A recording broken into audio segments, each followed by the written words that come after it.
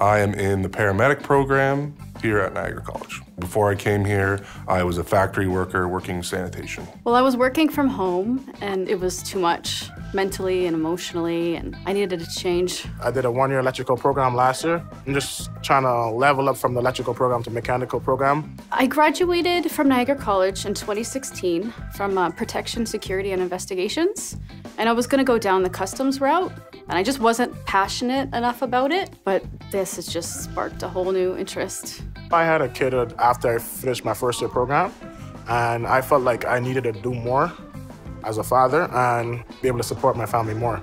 The last job I worked at paid well. It was just, if that place went away, then I'm just another 28-year-old with a high school diploma.